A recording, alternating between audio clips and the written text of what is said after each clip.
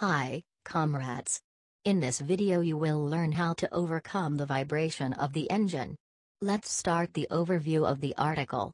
In the beginning, not so much useful information, but the pictures are very helpful. So examine them with some comments. Part numbers you will see end of the video. This lead should be removed.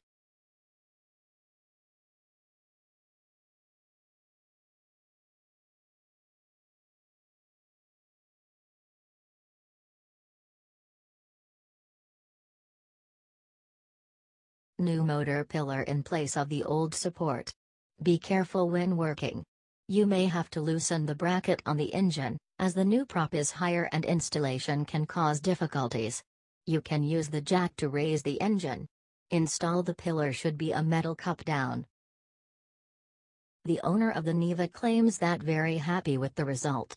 Vibration no longer is transmitted to the steering wheel and pedals.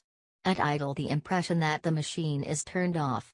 These hydraulic mounts add to the comfort. Now it's time for the part numbers. Here they are. I hope the video was helpful for you. Thanks for watching.